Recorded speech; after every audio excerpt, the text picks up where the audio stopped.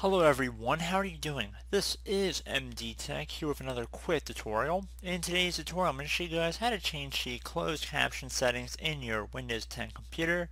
So basically hopefully you're familiar with closed captioning that allows you to read words that are spoken on your television program.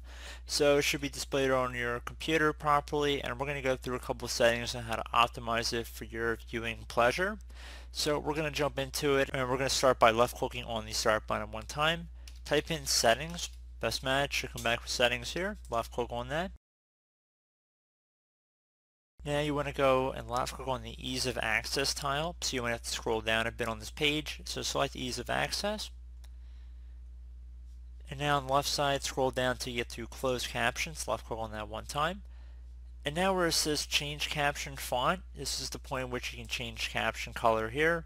So you just select default if you want it to be caption white perhaps, or black, doesn't really matter too much. Change the background as well, you can go down there.